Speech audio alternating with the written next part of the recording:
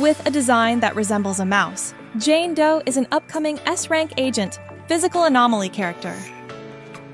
Jane Doe's normal attack consists of 6 forward strikes that deal physical damage. When she enters the frenzy state, Jane will jump and launch a rapid series of forward strikes, followed by a finishing blow that also deals physical damage.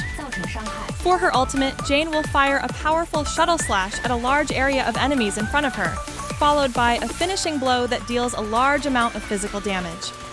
When dodging, Jane Doe will move through the enemies in front of her.